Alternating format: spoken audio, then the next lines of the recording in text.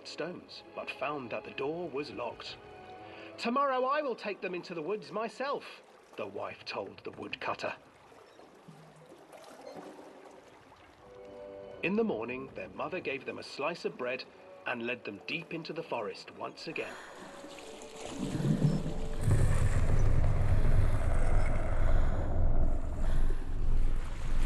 Hansel broke his bread into pieces and left a trail of breadcrumbs to lead them safely home.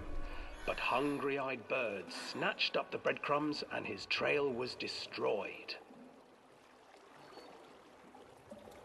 Abandoned by their parents and unable to find the trail home, the children wandered in the forest for 3 days.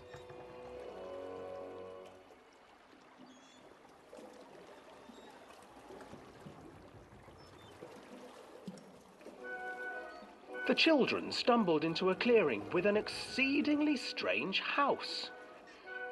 Its walls were made of gingerbread, and its windows were panes of clear sugar. Hansel, desperately hungry, ran forward and began to nibble on the walls.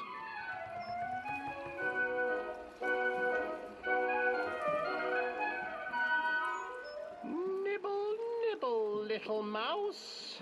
Who is nibbling at my house?" An old woman emerged from the house, sniffing the air and peering around with cloudy eyes.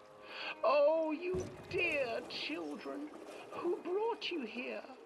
Just come in and stay with me. No harm will come to you."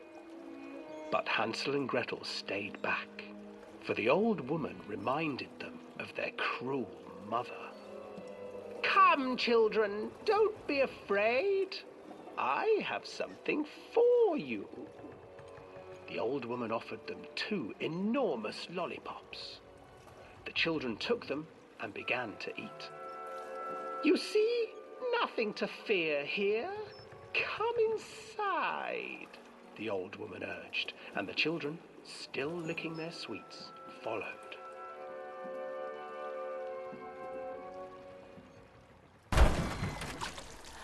Once inside the house, the old woman changed. She stuffed Hansel into a cage and put Gretel to work, sweeping and cleaning her hut. "He is fattened up. I shall feast upon him."